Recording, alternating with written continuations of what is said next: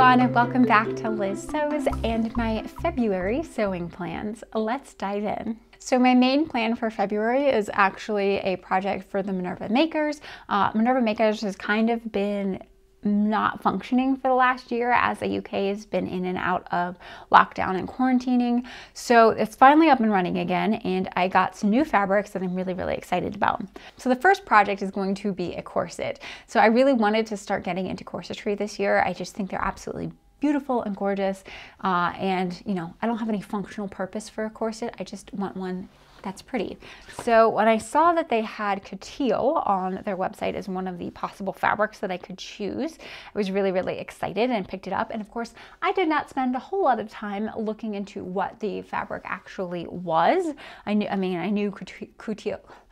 coutil was for corset making, but I just assumed it was, you know, plain basic coutil, and I was going to use it as a strength layer underneath some silk. But when it arrived in the mail, I was pleasantly surprised to find out it was satin coutil. So it has this really nice satin sheen on it, and still nice and sturdy and strong. It is a combination of rayon and cotton, so I think that the satin side is probably rayon and the strength portion of it is the cotton.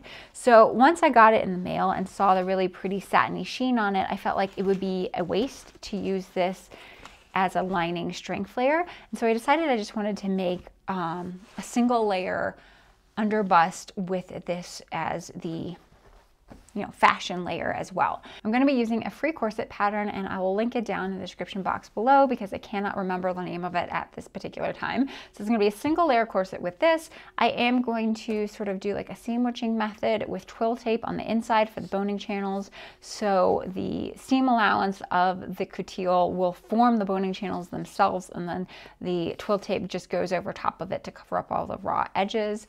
And then I wanted to sort of bring in a little bit of color with it, because pure white is not something that I would have much practical use for.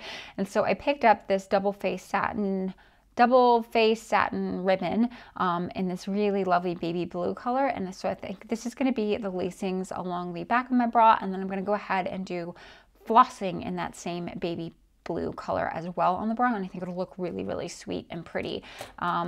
For the bust, I just chosen just this like nickel or silver plated bust, and the same with the grommets is going to go in there as well. It's going to be silver.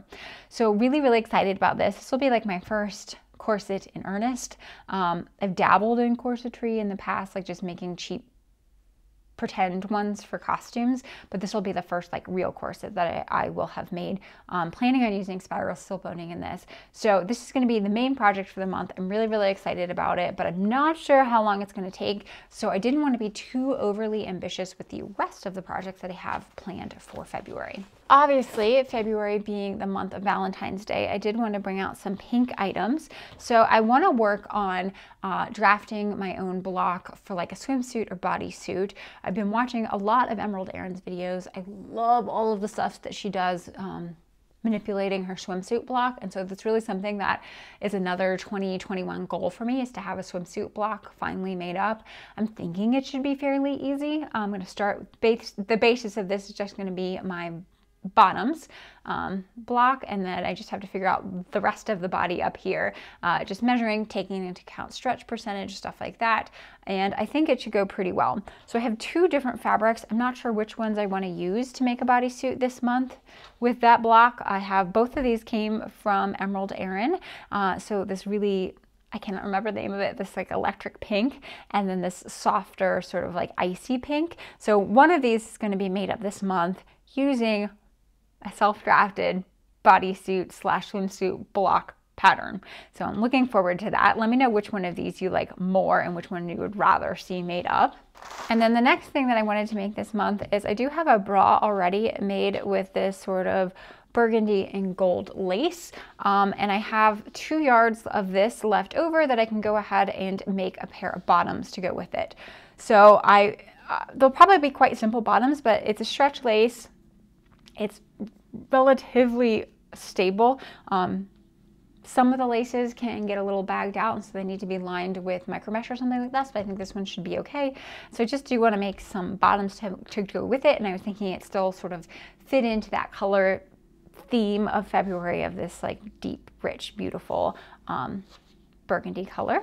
And then the last one I wanted to commit to this month is just this really lovely Studio Costura shop kit, utilizing this non-stretch lace in sort of like a nude colorway. I think I don't have a whole lot of very discreet bras. Most of my bras are brightly colored and fun because that's what I enjoy making, but I think it would be nice to have sort of a lacy bra that was also skin toned and a little bit more discreet and could be worn under a lot more things. So I definitely want to go ahead and make this one up this month.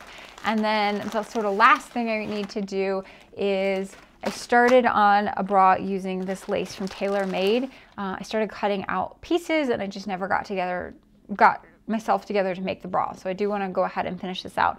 Originally I was thinking I wanted to do the Grace bra from Annie and Myra, but I decided in the end that I just wanted to do a darted one-piece cup on this. So that's what I've cut out, is this darted cup, and you can see there's a little pinpoint there. So when I'm sewing the dart in place, it is a curved dart, and that's going to give you a much rounder shape on the bust.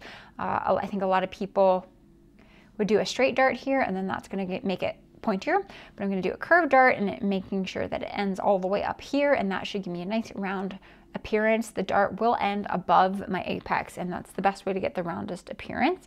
And then I'm just going to line it in white sheer cup lining because I didn't have anything in my stash that looked particularly great with this color blue. It's a little bit greeny, a little bit more yellow in it than most of my blue tools, so that's why I think I'm just going to go with white on there. But I do want to go ahead and get this sewn up, especially since most of it has been cut out. I just need to get an afternoon together so I can sew it. So I hope you guys are excited about my sewing plans for the month of February. Let me know down in the comments below what you're most excited about and which velvet you think I should be using, and I will see everyone next time. Take care.